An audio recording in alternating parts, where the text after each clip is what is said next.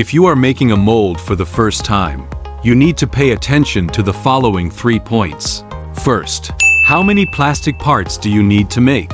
The surface requirement, color, and material of each plastic part must be paid attention to. This will directly affect the subsequent mold design and production process. Second, how many molds do you need to manufacture the plastic parts in total? Different plastic parts may require different molds, and the design of the molds is directly related to production efficiency and cost.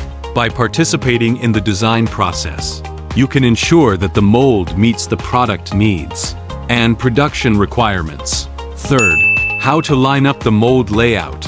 Mold layout has a direct impact on production efficiency and mold life. Even if you don't know the mold industry, it doesn't matter.